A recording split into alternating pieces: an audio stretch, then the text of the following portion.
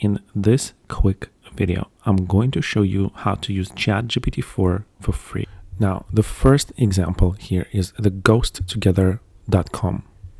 Now, just register for an account and click on the login button. I already have an account, so I'm just going to log in. Now, once logged in, make sure to click on the robot button. And at the bottom here, you can choose a GPT model.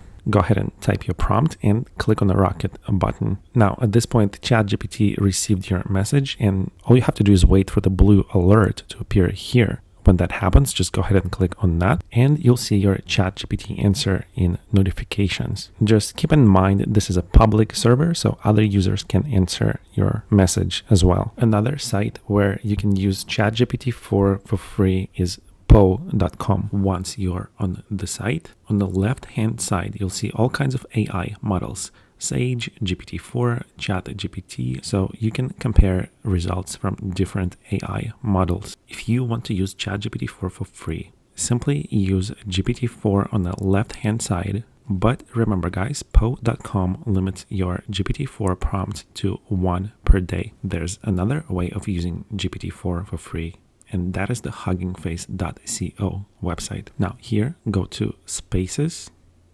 and in this box, type GPT-4. Now, some of them might be really slow or might not work at all, but the one that I found that works is called GPT-4 All.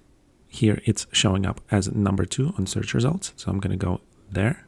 And then in the question box, just type your GPT-4 prompt and press on the teal generate button. Now, the last example here, and probably the best way to use Chat GPT-4 on the line with almost free GPT-4 access. This is the Nat.dev dashboard.